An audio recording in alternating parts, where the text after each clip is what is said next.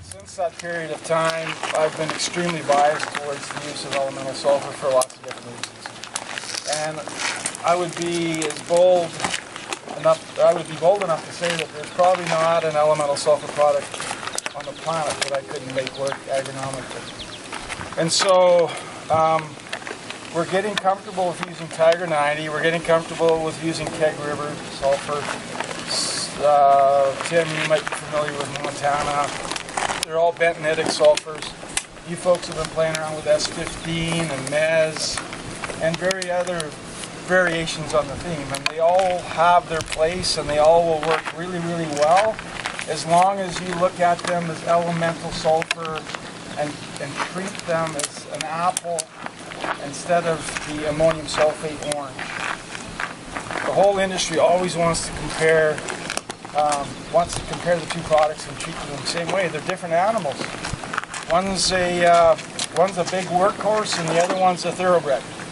And the way you manage different creatures is the same as you manage elemental sulfur versus ammonium sulfate. Some of you have been playing around with ammonium thiosulfate. Some of you have been playing around with potassium thiosulfate. And thiosulfate is an intermediary between elemental and sulfate. So if this is sulfate here and this is elemental, thiosulfate is a breakdown product that's close to sulfate, but still in that whole continuum between elemental and sulfate. So before elemental can be used by a plant, it's got to be broken down from elemental sulfur to sulfate sulfur. And the beauty of that whole process is that it's biological, and the only portion that could be lost to leaching or some other process is going to be the portion that has converted to sulfate. It's part of the reason why elemental sulfur has been used around the planet for hundreds of years. Having said all of that, there are still lots of researchers out there that will tell you elemental sulfur doesn't work in Western Canada. It's the only place on the planet that it doesn't work. I've been all over this world talking to people about how to make elemental sulfur work. So the key thing for you guys to make elemental sulfur work is to realize that it's different than sulfate. Don't treat it the same as sulfate. And most of you are doing that. So how do you handle elemental sulfur? You broadcast it on the soil surface and you forget about it. I don't know how much simpler it can get. Because the whole deal is about particle size, dispersion, why you broadcast it. And when you broadcast it, you let Mother Nature help you disperse that material so it comes in contact with the soil. And once it comes in contact with the soil, then the soil organisms that are in the soil, and there's hundreds of them, if not thousands of them, will begin to break down the elemental sulfur to sulfate. Most researchers will tell you there's only thiooxidants that will break down elemental sulfur. That's baloney. There's all kinds of species that will break it down. It's just that thiooxidants is the Superman of elemental sulfur breakdown. And it's preferable to have the Superman in the soil. And what we've learned way back in 1980-something, one application of elemental sulfur will speed up the breakdown of subsequent applications. So that's kind of like elemental sulfur management in less than 10 minutes. And we figured all that stuff out 30 years ago. What these cats have done, Bio-Sul has done, is that they've taken the waste base pad elemental sulfur and they're co-composting it right now with grocery waste in Calgary. Do you know that we throw away about 45% of our vegetables and fruit every day out of the grocery stores? And then we throw a bunch out from our households, but that's a whole another sidebar. So they collect about 31 or 2 tons every day of grocery waste. They co-compost it with the elemental sulfur, they put it in windrows. You guys all know what compost is about. They turn it and blah blah blah and stuff. And then this is what you end up with. So if you guys, when you go back to the thing and you haven't looked at the product, or if you want to dig around there, you can see that it's got a wide range of particle sizes. We learned back in the early 80s that if you had particle sizes less than 150 microns, you would get very rapid conversion if you took into account that you were actually managing elemental sulfur and not sulfate sulfur, and you work at dispersion and contact with the soil. Anything less than 150 microns, you'll get rapid conversion. There's about 9% in this jar. It's less than 150 microns. So that will convert very rapidly.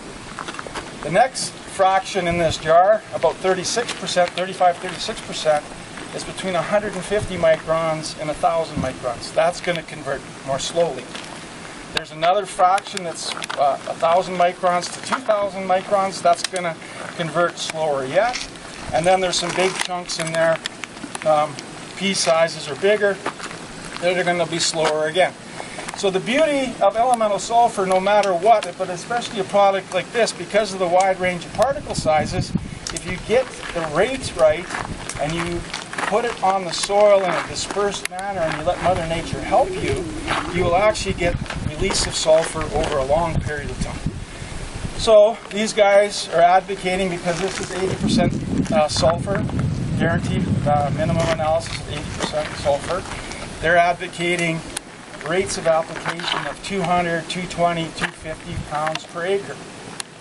And what that allows, just like the Tiger 90, the Keg River 90, 85s, that allows 3 to 4 crops utilization of sulfur from that single application. They realize that some of these big chunks aren't going to break down within that 3 or 4 years, but they'll carry over for the next application. And so again, I'll say 1 application speeds up the second application, 2 applications speeds up the third application. So the beauty of this product, in my mind, is that you get all of that stuff out of your tank for 3 or 4 years. You've got biological availability over that period of time. This stuff, because it's mixed with grocery waste and so on, has probably already got the organisms in there that you want to have in the soil, so it's pre-inoculated. We don't know that for sure yet. We're trying to figure that out right now. To me, this is a no-brainer product. It's the simplest technology on the planet right here, except this is pretty sophisticated, simple technology. And if you think about it, this thing was a swear word about 10 years ago. But the way I see it is this thing is going to be on every farm of consequence in Western Canada within the next 10 years. That's management of elemental sulfur in less than 10 minutes, in a nutshell. It took me 3 years of probably 2 PhDs worth of research to figure it all out, but that's a long time ago, and I can boil all that work down to about that much time. That's what we're having for supper.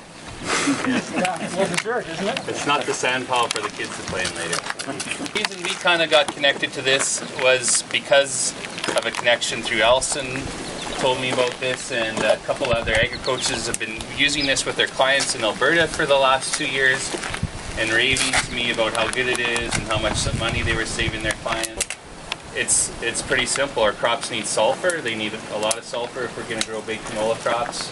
It improves logistics, and so we got into this for our own farm and bought a floater. The numbers made sense for us to do that. We thought maybe we would apply for a few neighbors and stuff, but these guys were really looking to work with a company or someone to bring kind of sales and distribution out into eastern Canada here and into Manitoba.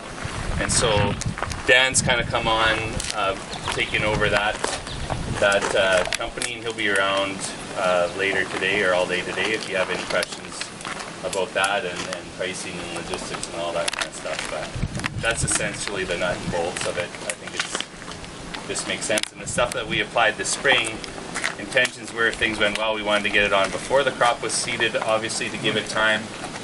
Most of this stuff was applied once the crop was already up, and it looks like it's doing a pretty good job. So yeah, that's the one piece I forgot. What we figured out, not back in the 80s, but in the 90s when I moved over to Alberta Ag, when you broadcast elemental sulfur, as long as you take into account the particle size differential, the biological conversion component of it, and you compensate for that with rate of application, that's the key thing. Whether you put it on in the fall, the spring, or after the crop's seeded, the crop doesn't care. But the key is, you gotta realize that this is an apple, not an orange. And if you manage it as an apple, then you're good. If you manage it like an orange, ammonium sulfate, two different animals. The other piece is, for lots of you guys, you're farming high pH soils. This creates slow acidity, right? Ammonium sulfate creates really rapid wham acidity. This creates slow biological acidity, and in certain circumstances, especially in high pH soils, that slow acidity can be a benefit, especially over a period of years. So for problem soils, for example, maybe that rate of application in zones on a variable rate basis isn't 220 pounds per acre. Maybe there's some sodium or magnesium issues that you want to deal with that are screwing up your soil texture. You might want to hit that at 500 to 1,000 pounds. And that's a whole another sidebar that gets everybody in trouble with researchers, because that's all about soil structure and drainage and all that kind of jazz. But seen hundreds and hundreds of occasions where this product can be used in those circumstances as well. Would you want the larger particle sizes more if you're doing more like a pH adjustment? No, type thing? You want the smaller ones you want still? the small stuff, because Okay. it'll... Go ahead. Your comment on the stem spreader, if I have my own airflow at home, just don't try to put it through an airflow? This won't go through a boom type floater. That's one of the logistical challenges or the unique thing about this product. It does have to go through a spin spreader.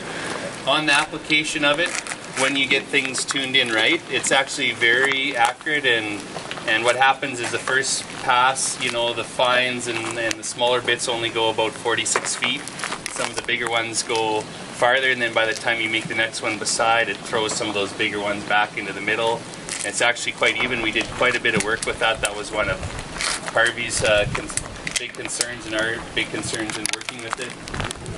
There will be a trusted applicator program that goes along with this, so Bio-Sul does not want people going out there and improperly applying it, because it'll give the product a bad name or reputation that wouldn't be right. So it's not rocket science, but you do need to know what you're doing. There's some modifications that need to be done to the machine, and if you want to kind of learn about how it works when you don't quite know all that and go out to the field, you can talk to Harvey. He's had some experience with that this spring, and can tell you the landmines that you run into when you don't really know how to handle it. So it's not that difficult to handle, just you need to know how to handle it properly.